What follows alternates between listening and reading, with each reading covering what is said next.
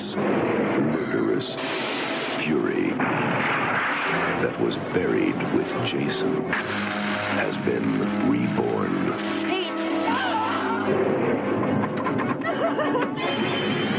Friday the 13th, Part 5.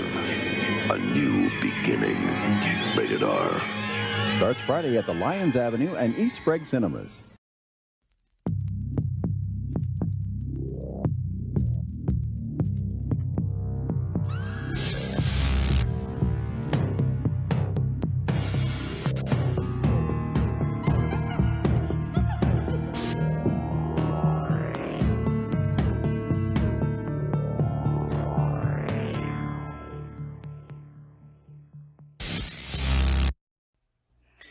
Hey everybody, welcome to the Blind Rage Podcast. This is Brandon Ford. And this is Jed Schaefer. And we are doing another Friday the 13th, and I'm sure Jed is super excited.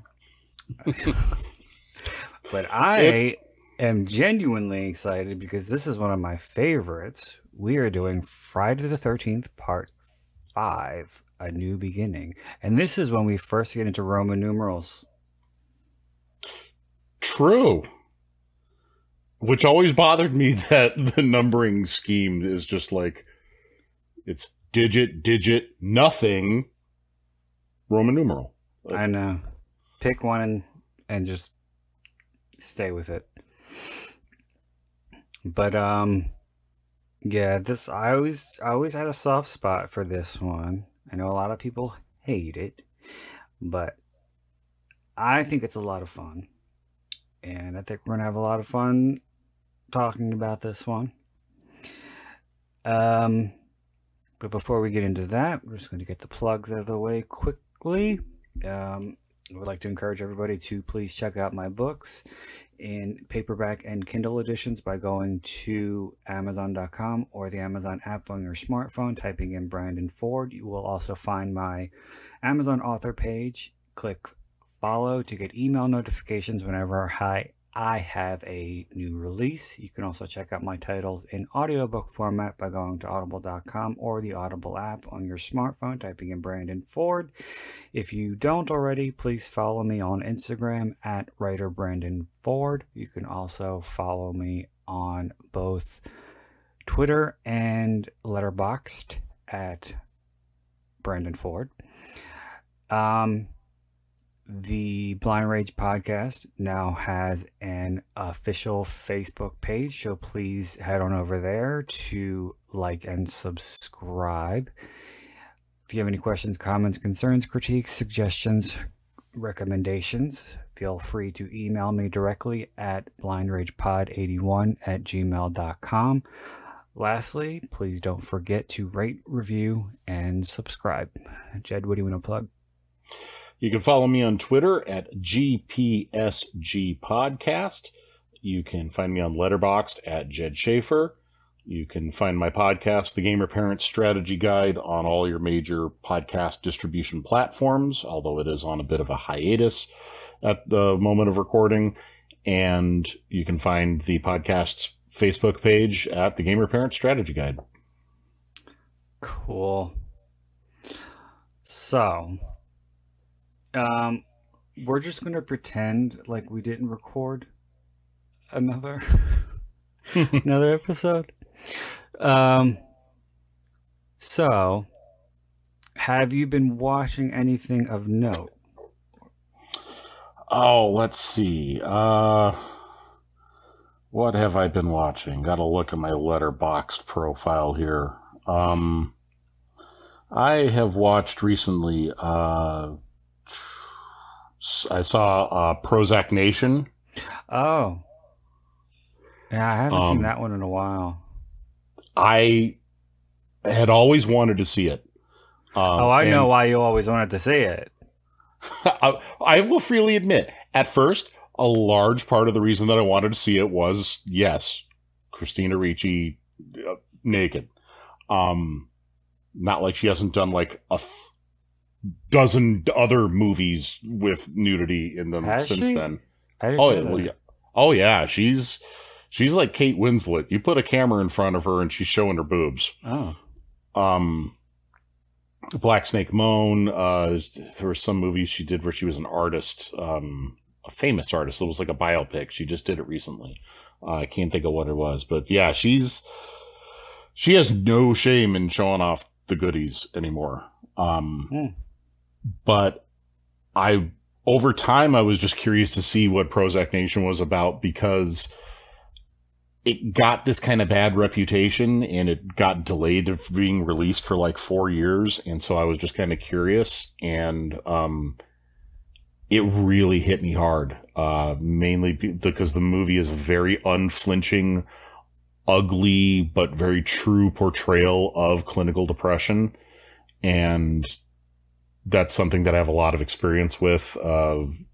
Both two members of my family, my wife and my oldest son, both have clinical depression. So it's something that I'm right on the front lines for. So that movie was it was the most realistic portrayal of depression that I've ever seen in a movie. They really didn't stray or go the Hollywood route by trying to make her character likable. They definitely went for realism, and she's very unlikable as a leading character. Yeah, you have sympathy for what she's suffering from, but not sympathy for her actions. Right. And I like the fact she's not remorseful at all for the people she hurts. Right.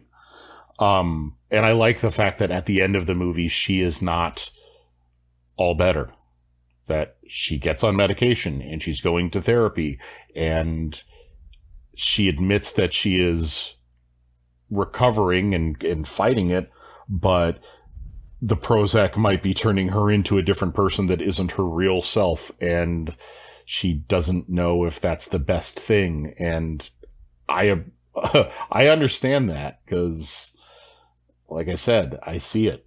I see it personally, and that's a very realistic thought process of someone on depression medication. I was curious to read the book to see how it compares. I haven't had the opportunity, but I have heard that Elizabeth Wurtzel, the real Elizabeth Wurtzel, hated the movie. I did not know that. I wonder why. Mm-hmm. And the other movie that I would say of note that I've seen lately is I watched the Natalie Wood documentary on HBO Max, the one that was done by her daughter, Natasha Gregson Wagner. Oh, she's directing now. Yeah, not only did she direct it, she's pretty much like the narrator, chief interviewer. Like, she forms the narrative of the movie, more or less. Like, she is the guiding hand. And how does she fare in that respect? It depends on what you want out of a Natalie Wood documentary. If you want more salacious details, if you want it to go into the rumors that she slept with a director at a young age, and that she tried to kill herself at a young age, and all the rumors about the circumstances of her death, if you want it to go really deep into that, you're not going to get what you want. It does discuss these things, but this is more about remembering Natalie Wood's life than obsessing over her death or the little minutia of the parts of her life that weren't pleasant. This is more Natasha Gregson Wagner celebrating her mom. Her mom, yeah. That's what I would expect. Yeah. And in that regard, it does a really great job. I've never seen any of Natalie Wood's movies. It made me interested in watching some of Natalie Wood's movies. And it was a decently put together documentary. I did have a little bit of trouble with her being the interviewer for some people, like when she interviews her own dad. Her stepdad, Robert Wagner. And when she's asking him questions about Natalie Wood's death, it's a little self-serving. Oh. Yeah, She makes outright statements about how she dislikes when certain parts of the media push an agenda about the questions surrounding her mom's death, but she herself answer or frames the questions with an agenda. So, which I get. She doesn't want to think of her stepdad as being involved with the death of her mom. It's just a little awkward.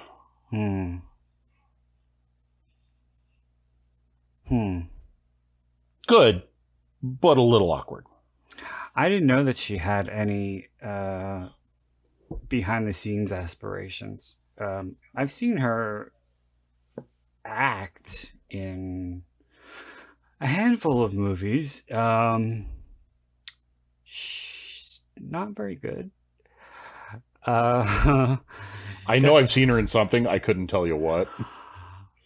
Well, she's in the opening of Urban Legend. I'm sure you probably have seen that.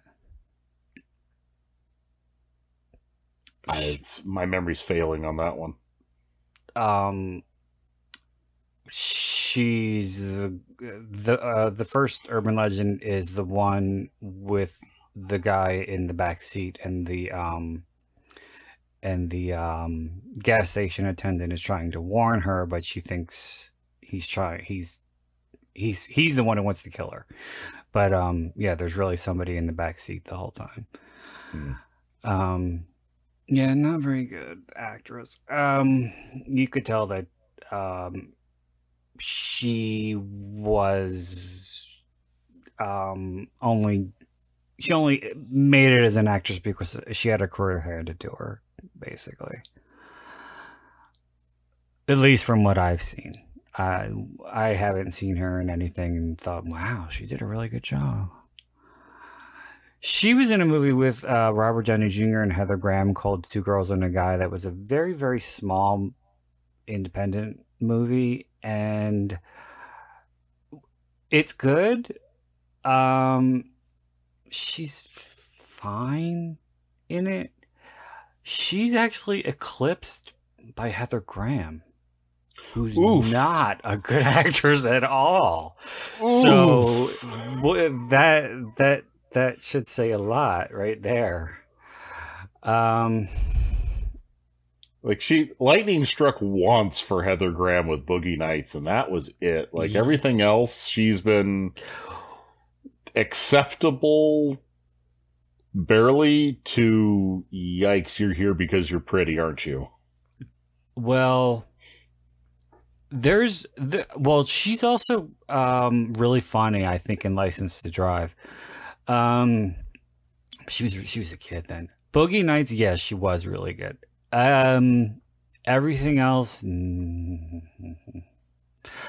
I'm embarrassed to admit that I actually I used to watch Sex and the City, and they brought her on as a cameo playing herself, and basically the episode was centered around Sarah Jessica Parker's character. She had a bad breakup with this guy, and they knew someone in common, and the person they knew in common was saying things about her, and she kept getting these odd looks from people. And so basically Heather was supposed to show up to give her one of these looks, and it's the most forced thing I've ever seen in my entire life. Even the line, because her friend goes, Heather, this is Carrie Bradshaw. Carrie Bradshaw, really? And then she just makes this, she gives her a look that nobody would ever give anybody, ever. It's so inauthentic. And it just astounded me that she couldn't even handle that. But girl, you're playing yourself. This shouldn't be out of your reach. Exactly. Oh boy. But go ahead, Ed. Was there anything else that you watched? Those would be the two biggest things that I could find in there. Two things worth noting, unless you really want me to go deep into the Phineas and Ferb movie. Oh, no. No, I'd rather you didn't. I didn't think so. I saw. Well, I used the term American remake very loosely, but it was the American remake of a French horror film called Inside. I don't know if you're familiar with it. No. But it's considered to be one of the best examples of French horror. It's part of the new French extremity subgenre, where it's very, very unflinching with the gore and the violence. And a lot of it, well, the majority of it takes place in one setting, in one house. It's about a woman who it's Christmas Eve. She's 9 months pregnant. She unknowingly is going to be going into labor, and it's a home invasion movie. A woman breaks in and wants her baby. It's very, very brutal, and it's hard to watch, but it's also incredibly well done. So I didn't really hold out hope that the remake was going to be very good, especially if it was an American remake, but it wasn't really an American remake. The lead girl was played by Rachel Nichols, who I hadn't really seen before. I didn't really know her. It was a Spanish production that was shot in Spain and was supposed to take place in Chicago, and it was by the people who did Wreck. So they had some notoriety there. I think that's why they were given the movie. But the screenplay was clearly written by somebody whose first language was not English, because it did not ring true at all, the dialogue. And I couldn't really determine whether the dialogue was the problem or the acting was the problem, because I didn't like either. And the movie got mixed reviews, and while those who didn't like it said or gave praise to the performances of Rachel Nichols and the other actors whose name is escaping me. But they made some changes, I thought, that were not good. And one thing that they changed that I really didn't like, and I had a feeling that they were going to change, was the ending. Because with a lot of French horror films, especially those in the new French extremity, they don't end on a happy note. Their endings are generally very bleak. And this one has an incredibly bleak ending. They changed it, yes. While it's not, well,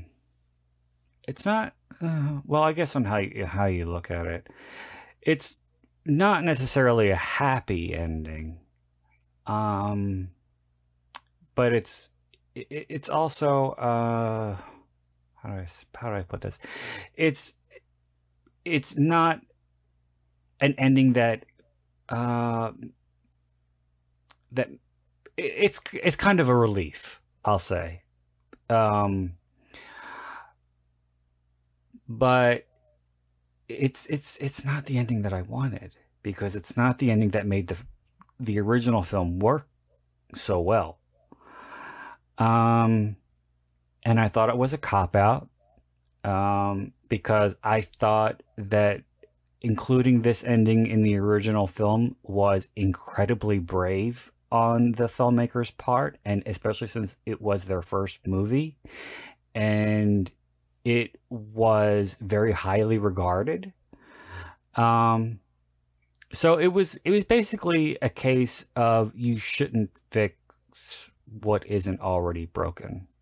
And I don't think the movie needed to be remade, first and foremost. And second, I don't think it needed to be fucked with. So yeah, no, didn't like it at all. Other than that, and I felt kind of odd talking with you about this since we already had a very lengthy exchange about it via text, but I saw the Alanis Morissette documentary that HBO put out, which was called Jagged, and I enjoyed it. I thought it was an interesting look into her evolution as a singer and a songwriter and a performer. I thought she was very honest, and I thought she stayed a little too focused on the one record. Her other records were not even mentioned at all, not even in passing. It was just all about the influence of Jagged Little Pill, which is really her only what do you call it? It's what she's primarily known for, because she had tried and failed several times after the fact to emulate the success of that first record, and she hadn't even come close. Or actually, I shouldn't even say her first, because that was not her first. Her first American, we'll say, or her first major label debut. Major label debut, which I don't know. I don't know if it was her. It was a major label because it was under Madonna's boutique label, Maverick, which she had under Warner Brothers. She talked about, I was hoping, as a Madonna fan, I was hoping that she was going to talk more about her interaction and meeting her, because Madonna's, Alanis and Prodigy, I think, were the biggest acts that she signed to the Maverick label.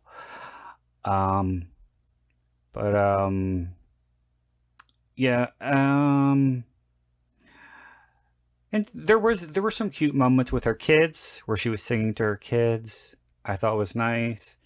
She was honest about her eating disorder and depression. So while it wasn't fluff, it wasn't something that I would say was brutally in your face honest, but it was, at the same time, I thought, very interesting. And while she has detached herself so far from it, I really don't know.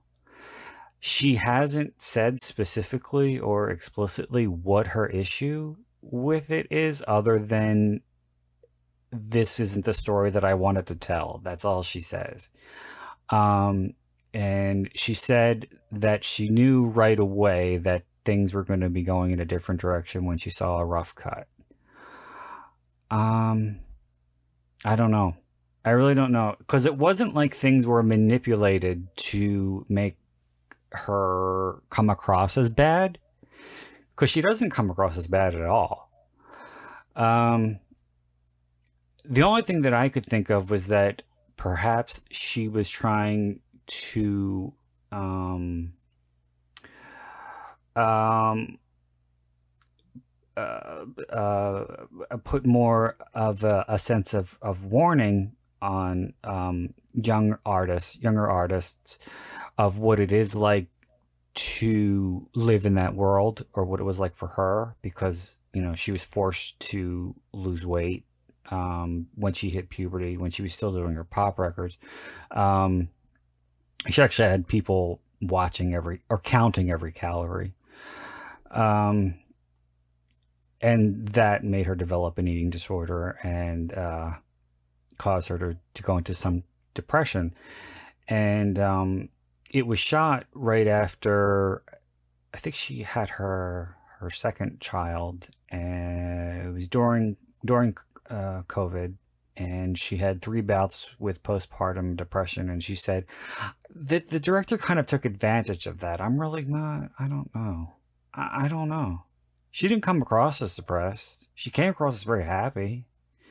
There was moments she was telling jokes, she was having fun with her kids. There's a moment where she's like signing vinyl, where she was kind of wacky, and they showed home videos. I don't know. It's really a head scratcher to me is why she didn't like it. I don't know. I've tried to find any kind of article where she goes into it, because I had heard about it before it came out, that she wasn't happy with the final product. She never specifies. Her agent never specifies. Like, all they will say is, we don't like it. It's not representative of the whole truth. Like, okay, but what? What's the problem? And she said that there were untruths that were mentioned in the documentary. Well, the only people who were interviewed were those closest to her, and that was her drummer, who went on to be in the Foo Fighters, who hit the drummer from her first tour. I think she's still friendly with. A couple friends. Guy Osiri from Maverick. There weren't a whole lot of people talking on her behalf. So I really don't know who she could have had an issue with. But yeah, she is so unhappy with it that she didn't show up to any of the screenings, didn't do any press for it. The only press that she did do for it were to give quotes to certain websites and magazines to say how much she hates it, without exactly saying why. So I don't know. Maybe she'll make her own documentary and tell the story that she wants to tell at some point. I don't know. I liked it. I thought it was good. And I'm not even really... I was never really a fan of her music. Primarily because I tended to be a contrarian with a lot of music when I was a teenager. It's like, if everybody else is into this, well, guess what? Fuck that. I'm not listening to it. So I never owned Jagged Little Pill, although I did kind of secretly like some of the singles. I did own it, but I really didn't like it much beyond the singles. And even then, it was an album that got far less play in my CD player than Smashing Pumpkins and Oasis and, other big bands at the time.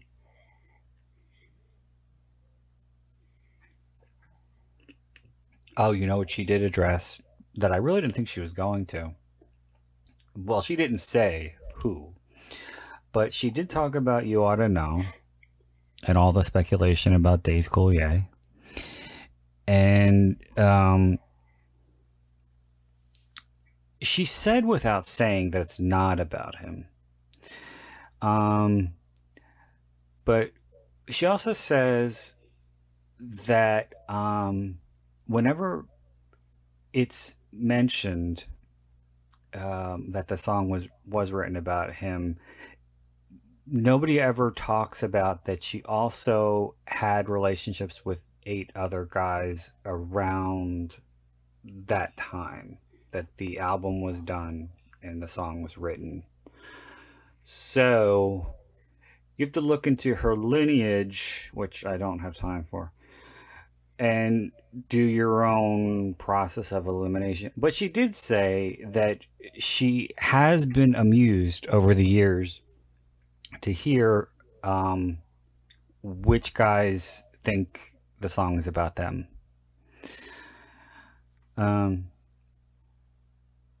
But she won't say. And is it? I think she wants it to be like her "You're So Vain." I was just gonna say that it sounds a lot like that. Like she wants the mythos that You're So Vain has. Yeah, I would want that too. Yeah, that song's gonna right. Once we know, who the hell cares? Yeah, exactly. All right. Well, that is it for my recent viewings. So I don't know about you, Jed, but I'm super jazzed for a new beginning. I'm super something. It's a movie. It's not. I don't hate it, but it's awkward. We will discuss. Yes. Okay. All right. So we're gonna get started now. If anybody wants to watch along, I'm sure I don't have to tell you where to find a Friday the 13th movie, unless you live in a third world country. Here we go. 3, 2, 1, play. Okay. All right. We just got to get the obvious stuff out of the way that everybody knows. That's a woman. And this whole sequence was shot in Corey Feldman's backyard over like a day while he was on a break from the Goonies. So he really didn't do much.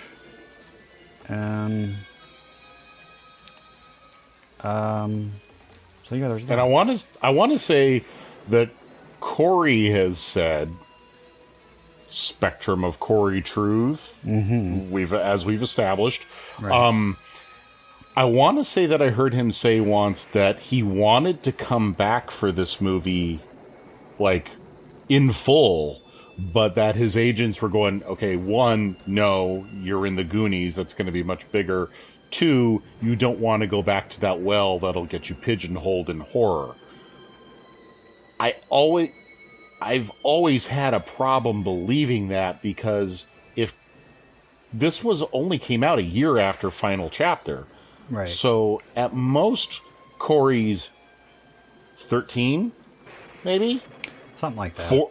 14 tops, and I'm pretty sure he was like 12 during the 11 or 12 during the filming of Final Chapter.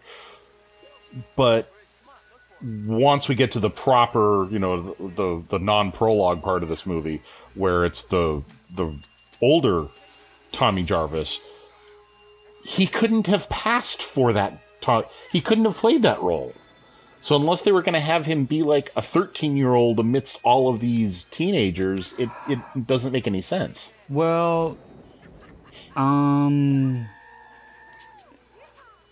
what I remember hearing, there was a totally different script written that centered around a Tommy of this age, and they were going to play up the angle of him being the next Jason.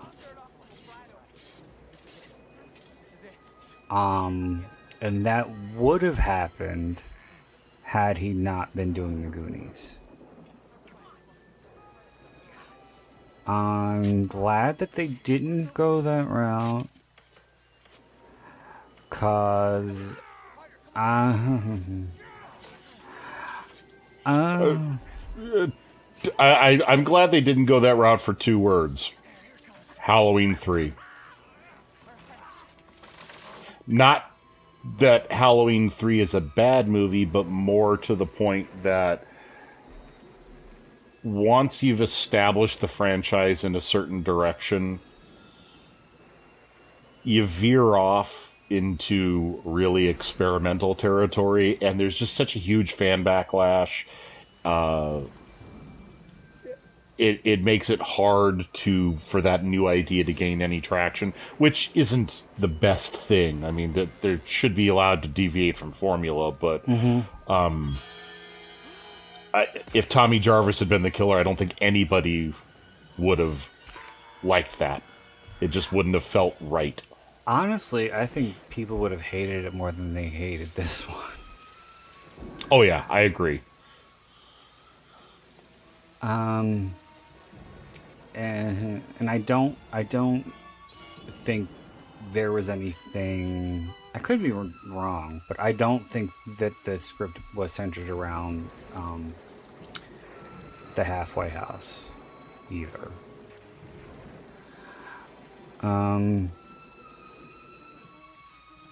But that doesn't sound like him. I'm pretty sure they looped those whimpers.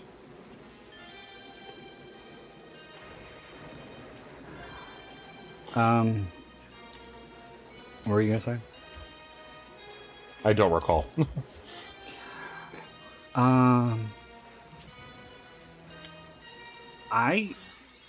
I do recall the first time I saw this, and for the longest time I mean from like ages 8 to like 10, fucking when I was watching these movies, I saw them all out of sequence.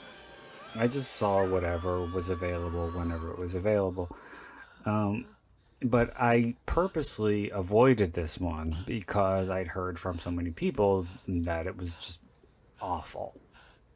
And when I was a kid, one of my favorite things to do, if I had a few extra dollars in my pocket, which was rare, was walk on down to a department store and peruse every single VHS tape that they had and pick something up.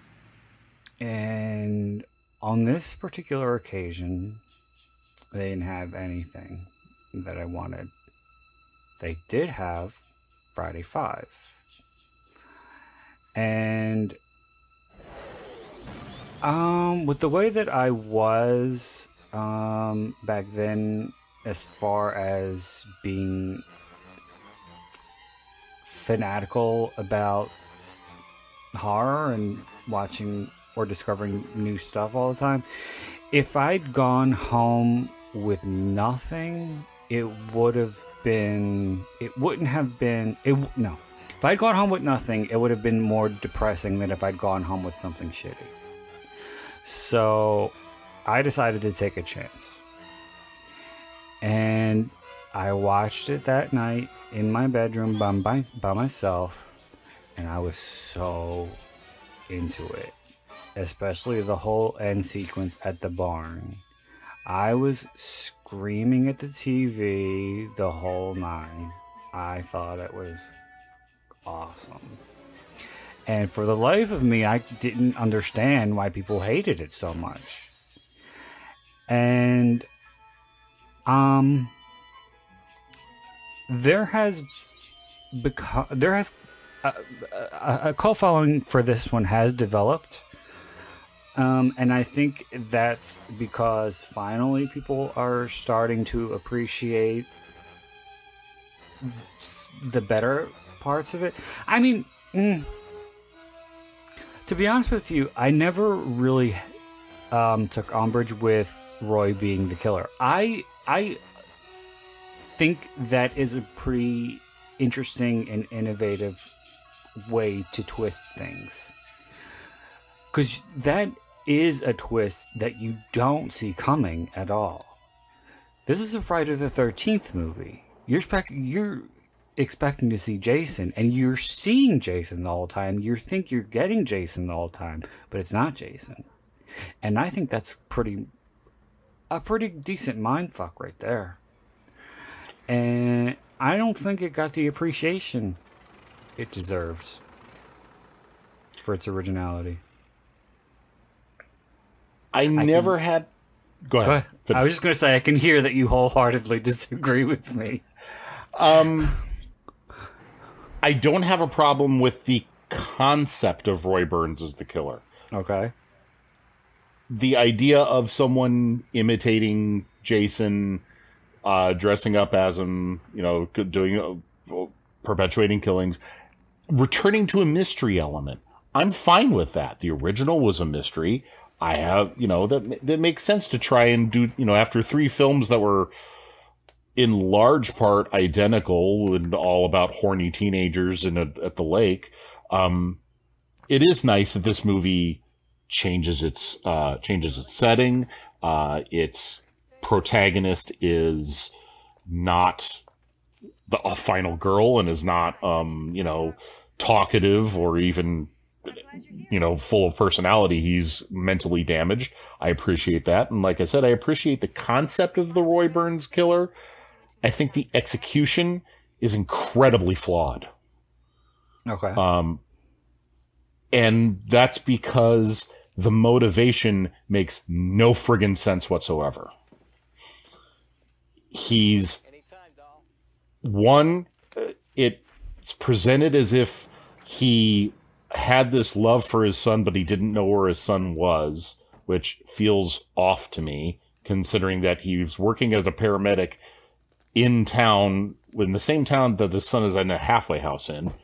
But even strip away that, when his son is killed, he goes on a revenge spree against everybody but the person who killed his son. Well, he couldn't because he was in jail. Right. But then why kill anybody? Because he cracked. But that doesn't add up to me. Well, to me that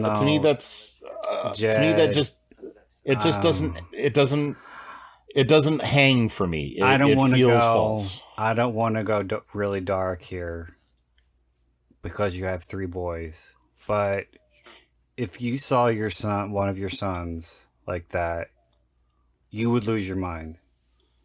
If one of my sons died, it would devastate me, but I wouldn't kill my neighbors. Murdering 20 people in the immediate vicinity would not cross my mind. Drinking would cross my mind heavily and continuously, but murder of 2 dozen strong. Well, we're talking slasher movie mentality. But see, even then, I can't give it that excuse because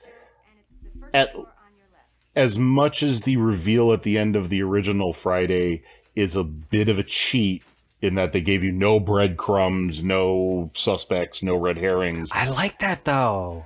I don't. I think that's lazy. I think that is the worst kind of script writing. I don't think it's... I think it betrays what the relationship between the storyteller and the audience. But I'm willing to overlook it for the sake of this. At the very least, they establish her with a great motive. Mm-hmm.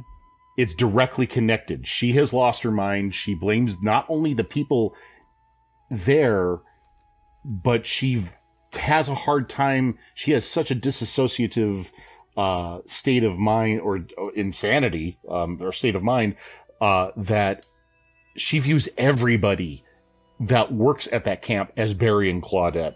And she views the very existence of the camp. Do you know their names? Dude, I'm a huge nerd, man. I don't think I ever heard their names before. Barry Jackson and Claudette Hayes. Oh my God, I don't think I ever knew that. She views everybody, though, there as them, and she views the camp as just as much as culpable as the people. So I get that mentality, but And maybe I could accept the Roy Burns as killing people at the halfway house if it just stuck to the halfway house. But when he's killing the greasers and the ambulance driver and his girlfriend at the diner and all the non-associated people, Demon and his girlfriend, just what the hell? Just it breaks everything down for me. Well, we don't really know all that much about Roy, other than he abandoned his son and he was a paramedic. It could have been that he didn't abandon his son. Maybe his son was taken away from him because he had some kind of mental instability and he was unfit, or maybe he abused him. There's an infinite possibility. There is. I will say though, I would have liked the movie to explore that. Okay, and I think the best way to do that would be to get rid of some of the characters, because I think this cast is overstuffed. Like, get rid of the bikers, get rid of Lana and bald guy.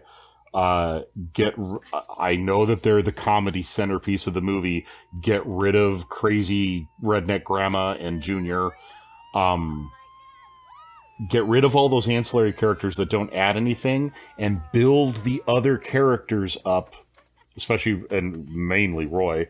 Let the other characters have time to breathe. Quick note about Lana, and I know my opinion really doesn't really count, for obvious reasons. But I know what's her name, Deborah Voorhees, is very, very, very popular. Okay, I think Lana has the better boobs.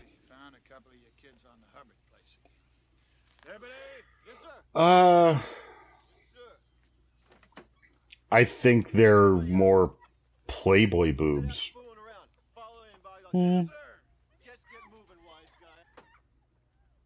They're not. I wouldn't. Better. I think they're the more immediately visually appealing boobs, but I think they look a little more fake. Personal taste. I can see what you mean, though. Visually, yes, they're a little more obviously appealing. Yes. I mean, I knew I was gay my whole life, but I just remember being a kid and watching this and thinking, those are some nice titties. Getting back to my VHS of this, one thing that always fucking drove me crazy was the big picture on the back of the, or the what do you call it? Not the screenshot, the publicity shot of the, what do you call it? Him right there, the son with the machete to his neck. Mm-hmm. That's not in the movie. Right. That always drove me fucking crazy. They seem to do that a lot. There were other movies in this series. 2 had one. It had an alternate shot of the double impalement that isn't in the movie. They seem to like to do that, to put shots on the back that were cut out or altered. Well, like I said for my commentary for the first one, the shot for the original with the arrow in the target, what? Why? Yeah, that really... And it was a daylight picture, if I'm not mistaken. It doesn't convey suspense to me at all. I mean, I know she looks startled, but this doesn't cry, oh, this is going to be scary. No, You know what it makes me think of? It makes me think of the movie Meatballs. Yeah. Just kind of a wacky summer camp romp comedy. And yeah. There's Juliet Cummins over there from Slumber Party Massacre 2. Now what is his deal right here? What the fuck's his name with the axe? Vic, thank you. He looks about 50. Yeah. Why is he here? Well, that question could be asked of a lot of these people. Like, well, everybody else looks like they belong together in some way or another. Oh, you're speaking age-wise. Okay. Yeah. No. Yeah. Age-wise, he does not fit the rest of the. Oh no. For the longest time, I did not know that Brooke Bundy was Tiffany Helm's mother. Really? You didn't know that either. No. Do you know the whole story about Dominic, whatever his name is, and Corey Haim? No. Well, allegedly, Corey Feldman wrote all about this in his book, which I'm ashamed to admit that I read. And read. I didn't listen to the audiobook because I could not listen to an audiobook read by Corey Feldman. But yeah, he doesn't name names in the book, but he talks about this older guy who he knows is gay, and he was in the Hollywood scene. Like he knew people who knew people or whatever. And because Corey Haim had some bad experiences on the set of Lucas with Charlie Sheen, it kind of fucked with his brain, as molestation does. But he just thought that this is what happens when you're on a movie set. You fuck around with your co-stars. That's just what's done. So he and Feldman were in a hotel room together with Dominic, and Haim tried to start something. His words were... Haim tried to start something with Dominic Feldman. Brosca? With Feldman. Oh, okay. He was like, why don't you take care of me? Those were his exact words. And Feldman was like, I'm not gay. And Haim was like, I'm not gay either, but I thought this is what guys do with guys. And Feldman was like, no. But if you want, Dominic's gay. And he said it as a joke. And Haim looked at him and went, is he for real? And Dominic, who was like 25, and Haim was like, I want to say 14, 15.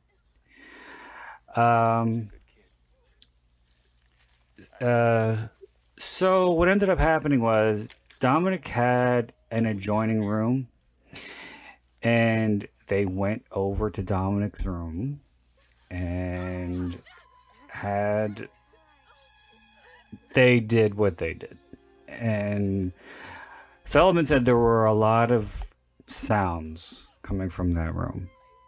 Very loud, moaning sounds that made him very uncomfortable. And after that, Dominic and Haim became kind of an unofficial thing. Where, because Haim was too young to drive at the time, so Dominic would drive him places, and I guess as a reward, Haim would fuck around with them. And this went on for a while. So yeah, there was a lot of impropriety between the two of them. And Feldman has a lot of disdain, understandably so, toward Dominic because of that. And he doesn't think that Haim was the first or only younger child actor that Dominic messed around with. He didn't say, like I said, he didn't say his name in the book. But later on, when he started his whole campaign with spreading the truth about pedophilia in Hollywood, he named Dominic's name as one of them. One thing I want to say about this before the scene is over. Everybody always says that this is the first gay couple in the series. I don't think so. Yeah, I heard that theory recently for the first time. It was on the Dead Meat podcast, and I was like, what? I never took them as that. Well, I'm pretty sure not Pete, the one who's fixing the car. Pretty sure he's gay in real life. But I never took them as a gay couple because they say right away that they're on their way to meet girls. Well, they say those cons aren't going to wait forever, but they're on their way to meet girls. So why would they be a gay couple? That never made sense to me. But fair point. It's a common belief among a lot of fans of the series that that they were gay, and this is the first gay couple in the franchise. And even he has said in one of the documentaries, commented on it, that he assumed that they were supposed to be gay. That was a really bad effect. Yeah, that was ugly. Cool idea for a kill, but not very well done. No, it looked too much like a rubber head. I'm pretty sure he was just making this singing. From what I've heard, yeah. The director, Danny Steinman, was far more interested in doing coke than he was actually directing. And I don't think he gave him any motivation. I think he just said, when you get back into the car, do something. Yeah, and that was basically it. That's pretty much what I've heard too, that a lot of the movie, there's a lot more improv in the movie than you think there is. Yeah. Because of that he just was like, yeah, don't worry about the script. Just, I'll turn the camera on and you do your thing. Well, except when there was a sex scene. Yes. In that case, he was heavily invested. Oh, quite. Yeah. And I liked how Melanie Kinnaman wasn't shy about how he was towards her in her interviews. Because, yeah, he was a dick. Yeah. No one, as far as I know, has been very... Everyone's been pretty up forward with the fact that he was pretty skeezy. Yeah. Quite. And I believe the movie that he did before this was Savage Streets, which has a pretty nasty gang rape of, well, it's Linnea Quigley, who's like 28 at the time, or like 25, but she's supposed to be like 14. And it's quite gratuitous. Can I go see my brother? But everything that he did before this, as far as features, they were sleazy. And then you look at what he was doing before features. And you know where it came from. You know where it came from, exactly. It's like, yeah, well, that makes a lot of sense. I think this is so cute, this scene with the grandfather and Reggie. It is cute, and it's very like that's a very natural thing. Yeah. Like yeah. that is such a reaction that every boy around that age is like, yeah, Dad, don't. I mean, I know this is granddad, but still, same point of, you know, Dad. Well, don't show me physical affection in front of people. That and the way he like kind of chuckles when he sees how upset that Reggie is. I always thought that was cute.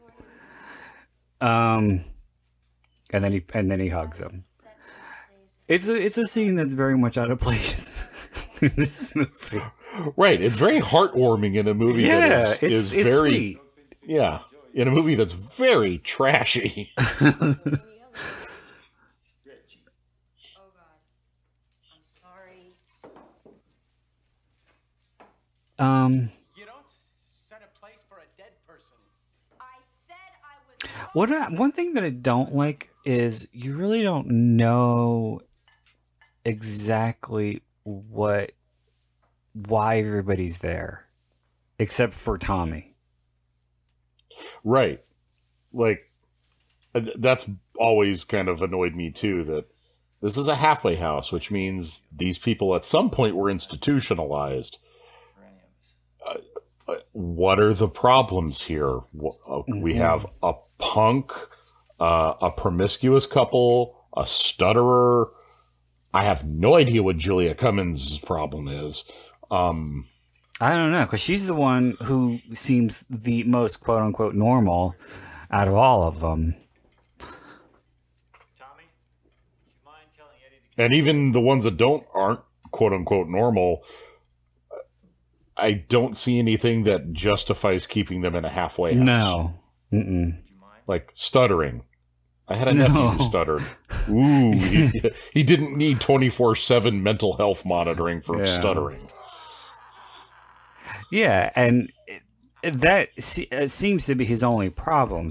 He doesn't appear to have special needs or anything like that. relax, Chief? What's wrong? No sense of humor? Can't you take a joke? Now, this is something that it's cool, Yeah. but where the hell did he learn to fight? I mean, this guy's got some like MMA skills. Yeah, exactly. That's badass. And I'm not really somebody who looks for those kinds of like stunts in movies. But I always did admire that flip. That was pretty awesome. And it's a good way to take somebody down a couple of pegs. Yeah. I always felt bad for that guy because I thought he was hot. And she is funny. I think she's one of the best things in this movie. She definitely, like, my opinion on her has gone up and down over the years. Like, I found her hilarious as a kid, and then for a time I hated it. And I've come back around to the point where I can appreciate how, like, she's 100% into this. She's having throwing, a blast. Oh yeah, she's throwing everything she's got at this, and it's her energy. It's hard not to embrace her energy. Like that scene earlier on, when she's first introduced, she's talking to the cop, and she's going off on him, and then at the end, she just mutters, "I have a bomb." I swear to you. What? You what? And that was an ad lib. I've heard her say that. Oh, was it?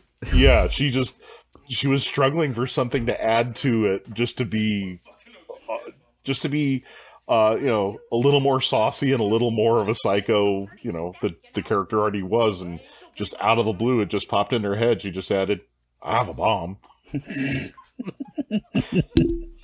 Okay, sure, it works. Well, she had a reputation. Her character had a reputation for being crazy, and I think she knew that. So I think she knew that her character could say whatever to the police, and they would just, back off. Yeah. I like this. I always like this here because he's fucking jovial as hell right now, Roy.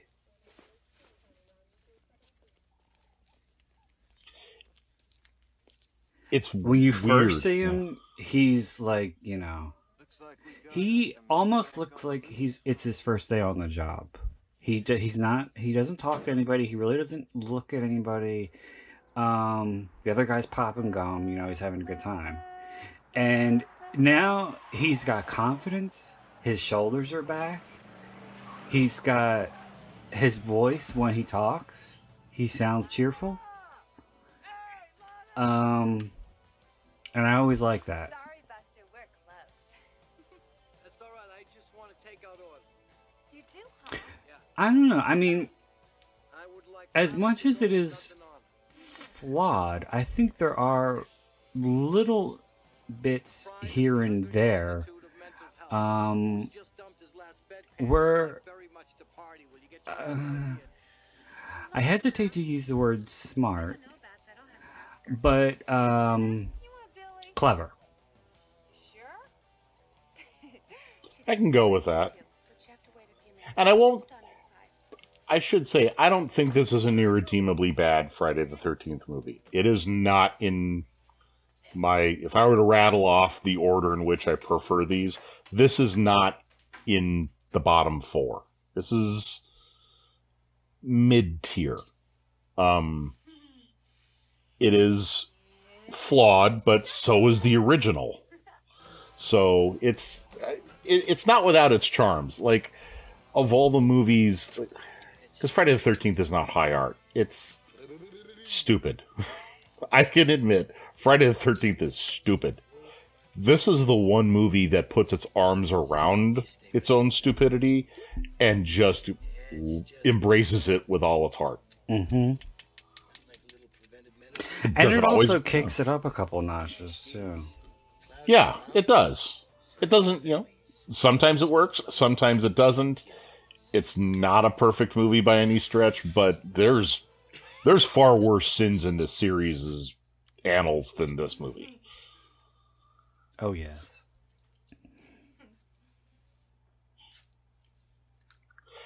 I'm sure you've heard the story about the tension between these two actors. I don't think so. So,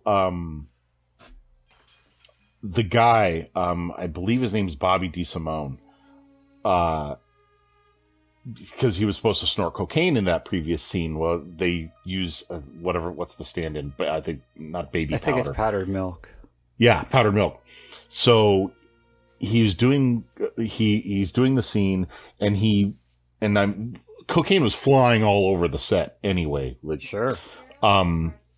But he was not someone who used it at all. And the actress who plays Lana was married to someone by a guy by the name of Vic Sharkey, who was connected to cocaine rings. Oh, no. And Bobby DeSimone made a comment about Vic Sharkey, not knowing that she was married to him. And it was not a flattering comment. And yeah, that kind of soured their relationship. Oh boy. And he made that comment before they had to film this stuff.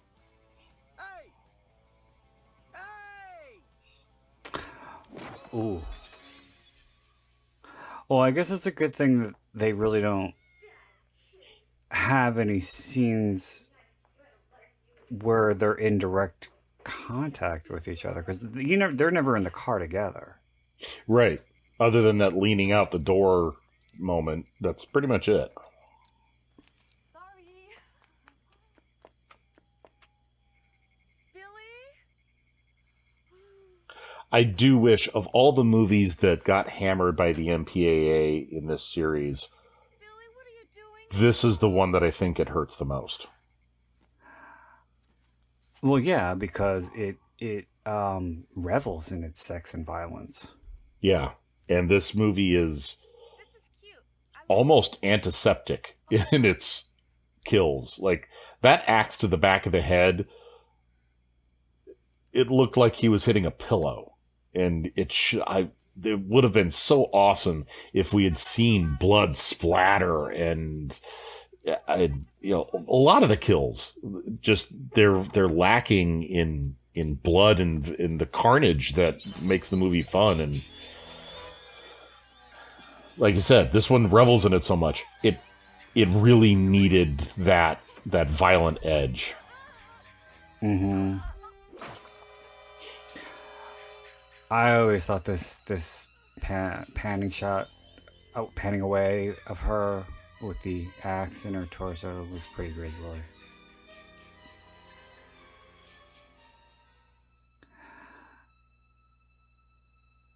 And if she was getting chopped like that, the axe I think would have been deeper. But we had to see it stick out, protrude, Yep. at the perfect angle. I'm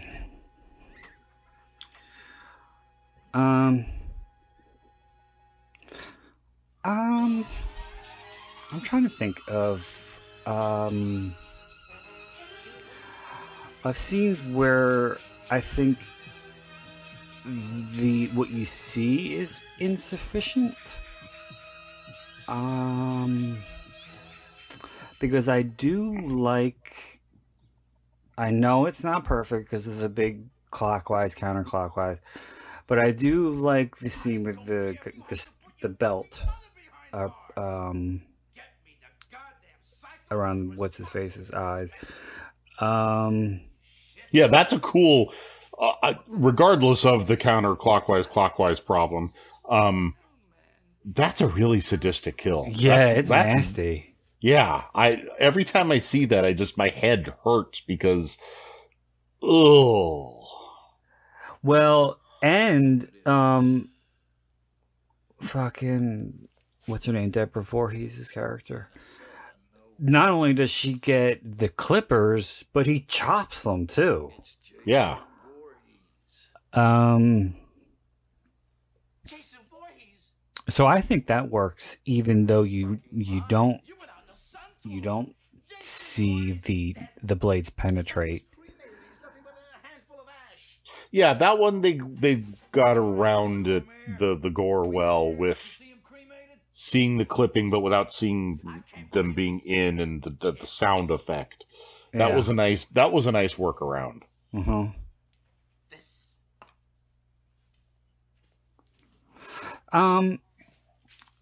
Juliet Cummins' death.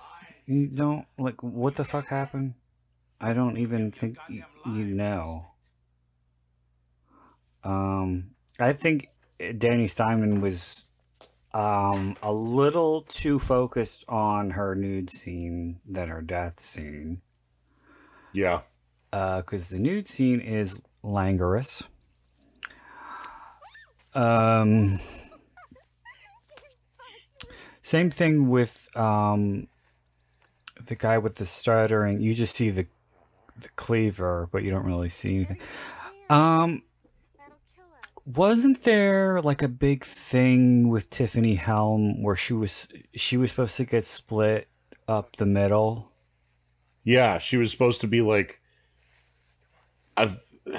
because there's even a still of it in the Crystal Lake Memories book.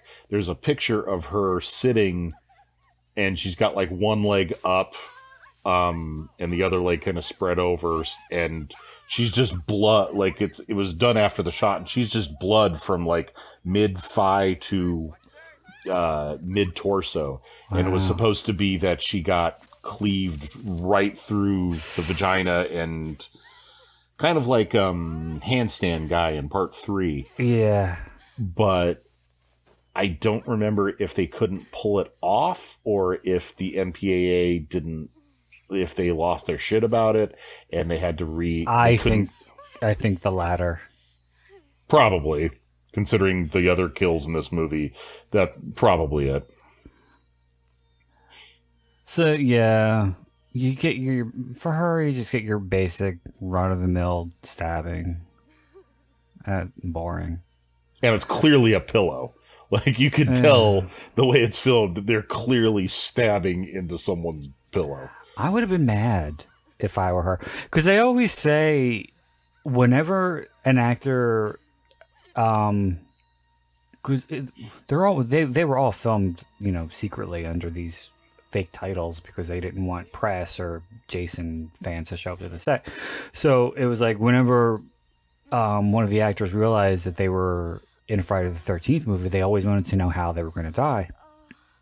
And a lot of people looked forward to their death scenes. Right.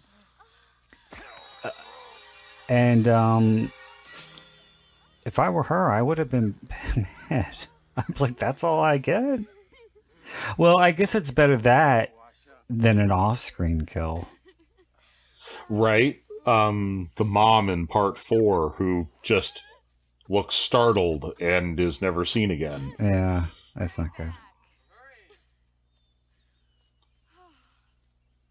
I thought that was funny with him in I think they recycled both his interviews for both. His name was Jason and Crystal Lake Memories. How he said the way it's edited, it made him look like Quick Draw McGraw. Yeah, it does. It does, yeah. But oh my god, I can't imagine what the dailies of that scene looked like, because everybody has said it was akin to porn, softcore, but porn. I don't remember which actor or crew member or whatever said it, but I remember one of them saying that Steinman was behind the camera screaming, fuck her harder, faster, harder. Grab her pussy. Yeah. And like... Well, you that shouldn't had even to have been uncomfortable for her. Oh, right. Like, you shouldn't even be saying that on a movie like Eyes Wide Shut, where sex is a major component of the plot, let alone what is supposed to be, 30 seconds of a horror movie. Yeah. And I sincerely doubt he took the two of them aside beforehand and said, what are you comfortable with? What is this, sleeping? Oh, yeah, definitely not. I never crossed his mind. A lot of the time, what directors do, at least sensitive ones, will, unless it's the scene is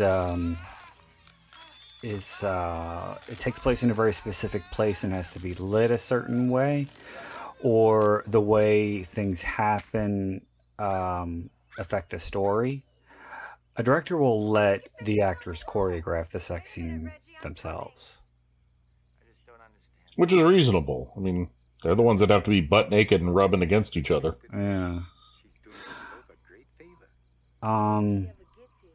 And don't go getting in any Jake Gyllenhaal said that when he did his sex scene with Jennifer Aniston in The Good Girl,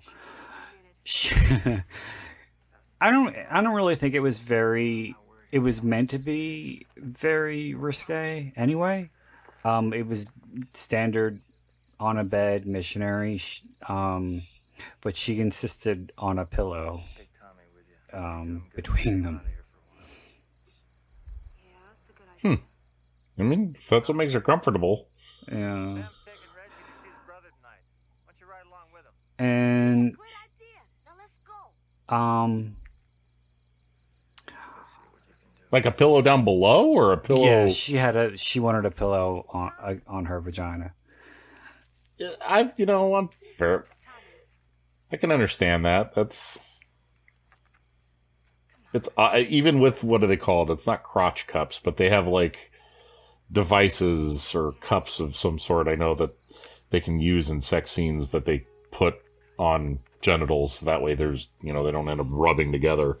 And I have to imagine even still that's real close. Yeah. Like, that's real close to the truth.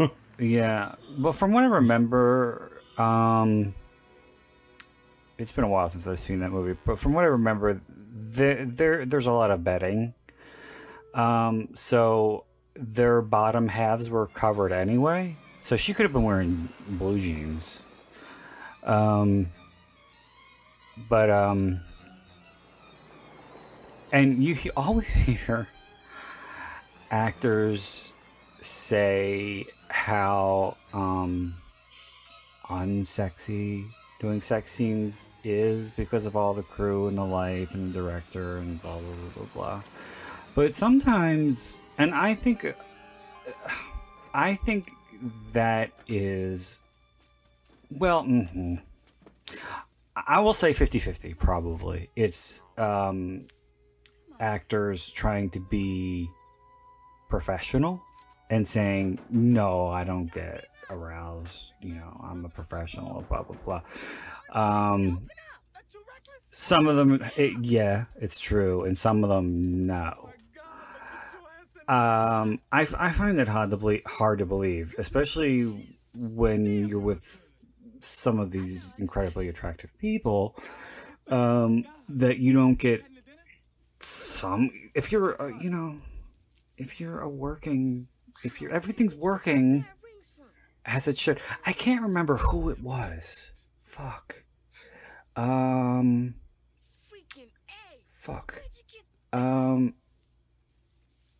don't know. But it was a male actor who was supposed to do a risque sex scene, and he took something beforehand so that he wouldn't get aroused. Okay. Because I don't remember who the actress was, but it was somebody very attractive, and he was nervous about that. If I was in that situation, I would be too. Like, yeah, I'm a happily married man. Been married for 18 years, but if I'm suddenly told, hey, you've got to be in this scene and rub your hands all over Allison Brie, I'm gonna have a hard time resisting biology. It's gonna do what it wants to do, regardless of the fact of me saying this is for money, this is fake, this is for a scene. It's still gonna biology happens. You know what I heard recently, and I never heard this before, and I can't say that I'm really the biggest Pieces fan. I think it's really stupid. But the guy who does the full frontal, when he was doing his sex scene, apparently he got quite excited, and they had to wait to do his nude scene because he was so excited, and they had to get a bag of ice to put on him to calm him down a bit. Oh God! Not to get too personal, but I of the two of us, when my wife and I decided to have no more kids, we decided that I would be the one to get snipped. Okay.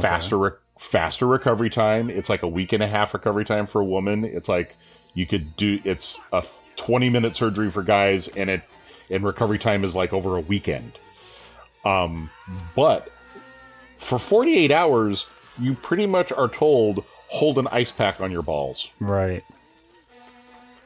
That ain't comfortable, man. I would assume not. No matter how much ibuprofen you pound, constantly icing your balls is it's unpleasant. Well, no, nothing would happen if you got excited, would it? Because the incision is on your scrotum, so Yeah, but it kind of pulls at that skin, so... Hey, stay safe, Reckless. I mean, it wouldn't pull much, because the incision is further down, but...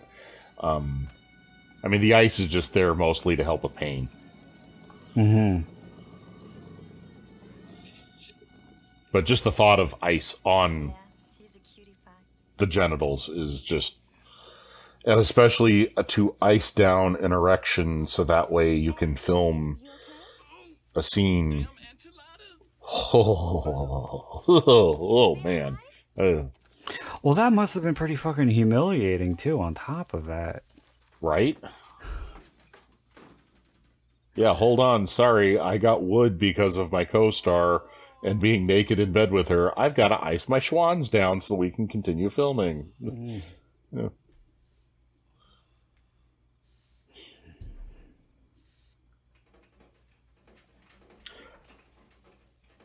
So I don't know how to pivot away from that to this, so I'm not even going to try.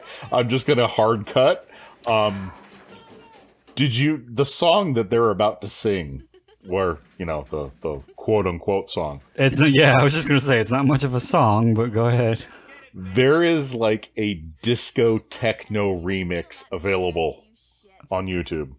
Oh, wow. Oh, apparently, and there's more than one. There's apparently... Friday fans have turned this into a thing. I believe it. There's dance mixes, there's EDM mixes, there's techno mixes. You wouldn't think that could be done with a song that's got like what? One word. Yeah. It's not even a lyric, it's one word. Basically. Yeah, one word, a sound effect, and like 4 notes.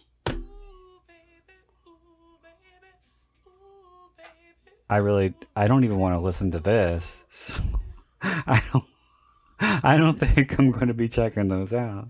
I heard a snippet of one of them.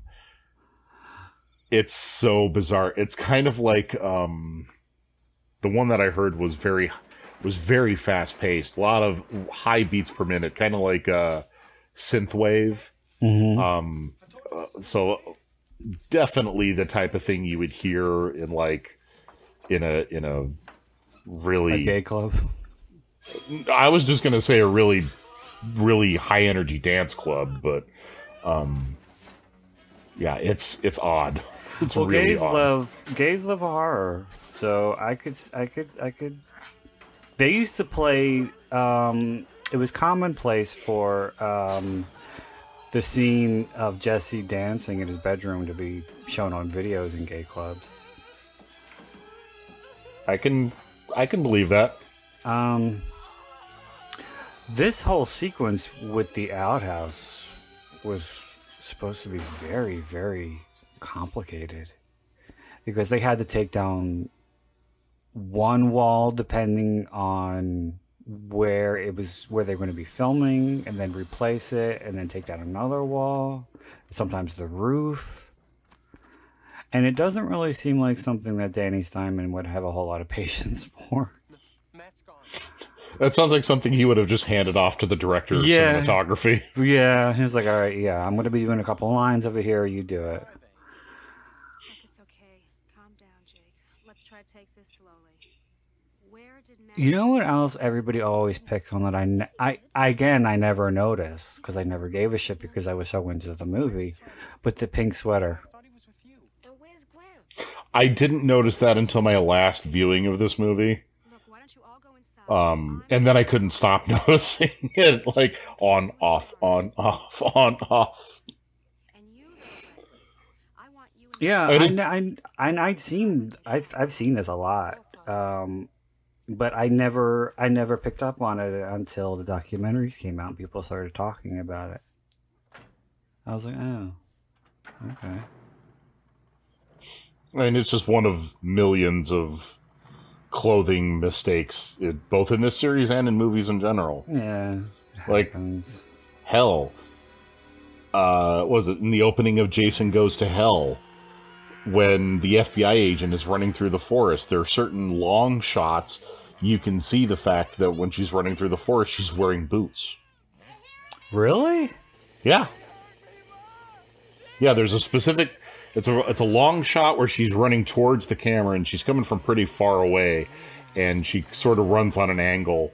But you can clearly see that she's got like Doc Marten style boots. Oh wow, that must have been a pickup, because she did run barefoot through those woods, and she fucked up her feet really bad.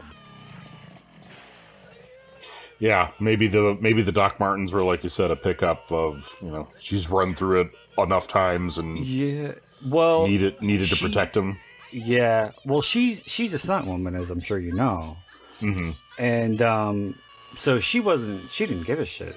So she was just ready to do whatever, and then they had done the running several times from several different angles, and then Adam Marcus noticed her feet were all bloody, and he was like, all right, stop.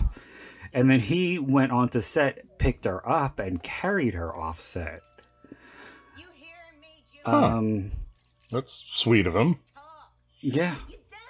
I don't think it's something Danny Steinman would do. No. Because, yeah, she was willing to keep going, and he was like, no, you're not.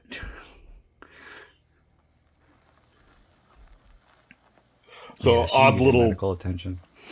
Odd little side note about Junior's killing there.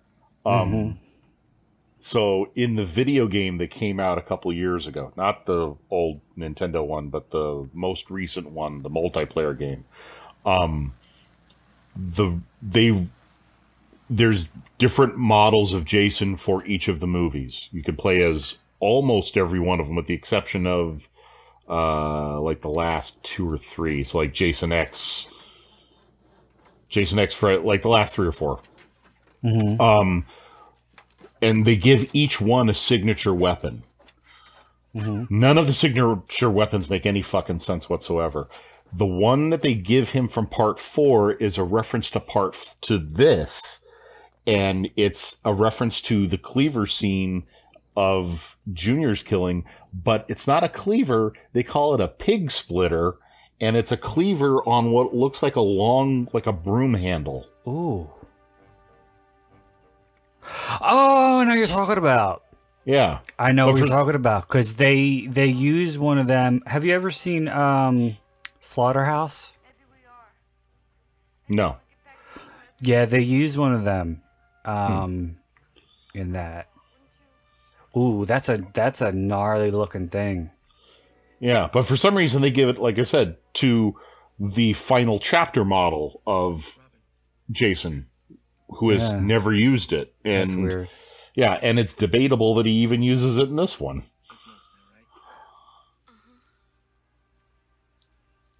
I think that the helmet, I guess, that he's wearing probably helps, but I always thought that was a really good likeness, that head. Yeah, it was, for some of the other dodgy special effects, it was a really well done mannequin head. And that was another thing too that was cut by the MPAA, where his head was supposed to bounce like a few more times, and they only let it bounce like twice or something. If you can see my eyes rolling right now, like that is so stupid. Those ticky-tack little MPAA violations. Head bounces too many times. Just piss off, would you? 6 bored fat housewives from Encino who don't get laid are deciding all of the contents for the movies in the country. Great. I want to be with you. I feel so bad for him. Really do want to be with you. For who, Joey? Yeah. Make love with you. Because she makes a total ass out of him. And he's really sweet.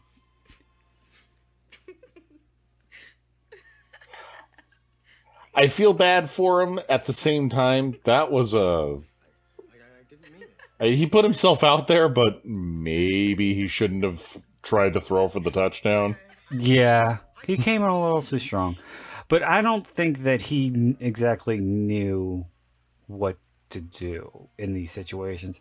I think that everything I'm probably dissecting and going a little too deep for a Friday the 13th movie, but I just assumed that everything that the character knew about relationships between men and women were what he'd seen in movies, and he probably got the idea to come onto her from what they were watching.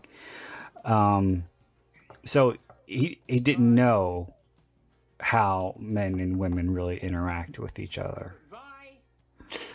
That could be, And given she didn't have to laugh at him. That was mean. Yeah, the laughing was cold. And his big blue eyes always made me feel worse. Because he's got these big puppy dog eyes. And he's just got a really sweet face. I'm like, oh. You could have been nicer, Juliet. That's right. She'll get what's coming to her in a very meh kill. Quite. Very underwhelming.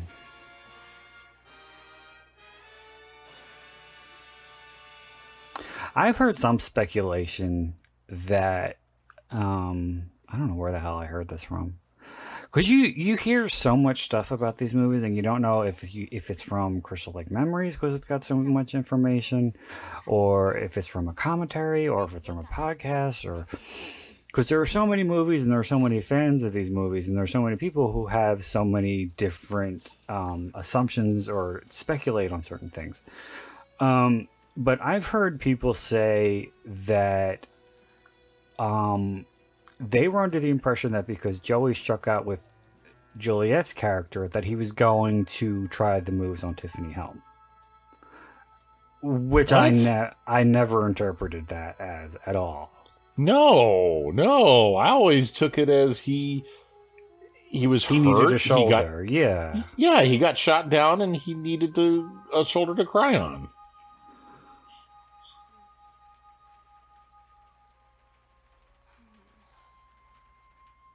I was going to say, and now a completely gratuitous nude scene, but that's this movie. Yeah. I think her apology... Well, she feels bad. I think it would have been more effective had she been wearing a top. Because all you can see are the boobs. And that he made her lie on top of the covers. Don't pull the covers up, Juliet. Oh, no. Nope. Make sure they stop under the boobs, please. Yes. Because that's how all women sleep. Mm-hmm. We want nipples fully erect, please. Thank you. This is the movie what we're making here.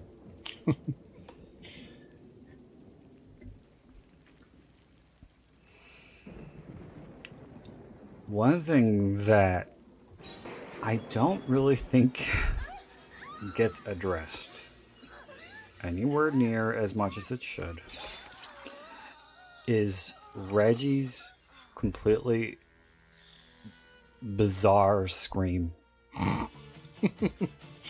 What is that? And why was it left in the movie? If ever there was a time for a Wilhelm scream... that would have been actually less ridiculous than Reggie's scream. Mm-hmm. And I've heard people actually, Friday fans, say that they like his scream, that they enjoy it, and no, it's ear-piercing, and it's out of place, and... in God's name, why? It was like he was the final girl for a second there.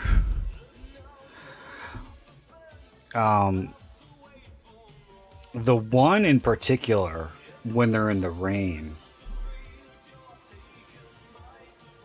I kind of like this song. New wavy. But yeah, when they're in... very 80s Depeche Mode kind of. Yeah, totally. But yeah, when they're in the rain and he really lets loose, that's when the scream is really bad.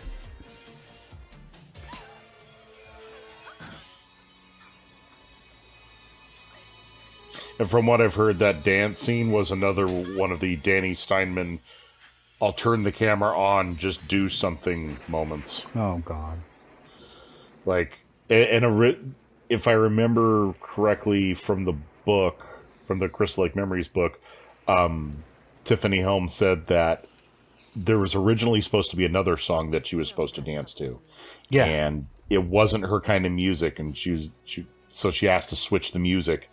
And then she could do a dance that she wanted to do, and enjoy the music at the same time. And that's when Danny Steinman just went, yeah, you know what? To hell with it. Just do whatever you're going to do. We'll make the scene work. As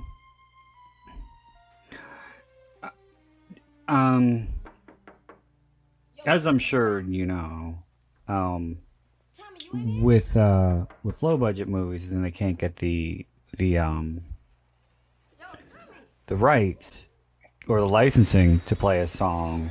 They'll play a song when they're shooting, and then and have like the actors dance, and then do a song that has the same beat. For that little shriek right there, that was not good.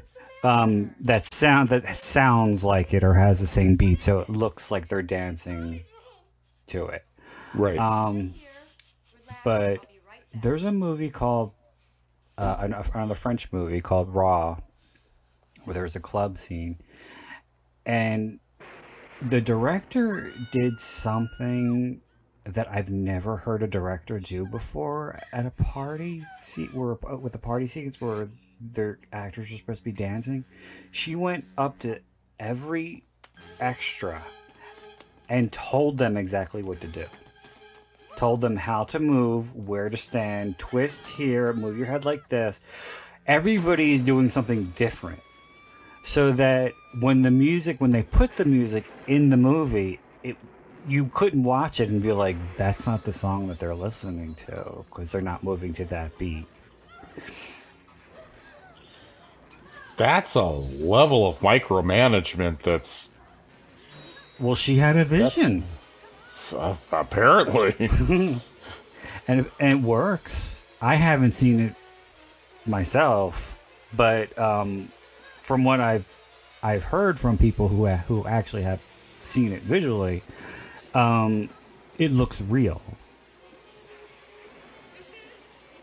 Because when you go to a club, everybody isn't dancing the same way. Right. Yeah. Everyone's got their own... Everybody's got their own moves. Everybody thinks, they look good doing whatever. But yeah, and I think it was really important for that scene too, because it was a college party. Here it comes. What? Why? How? I don't think I could have made that scream at any point in my prepubescent life. Mm-mm. I don't think I could have made that scream as a newborn. That may be the highest pitched scream in Friday the 13th.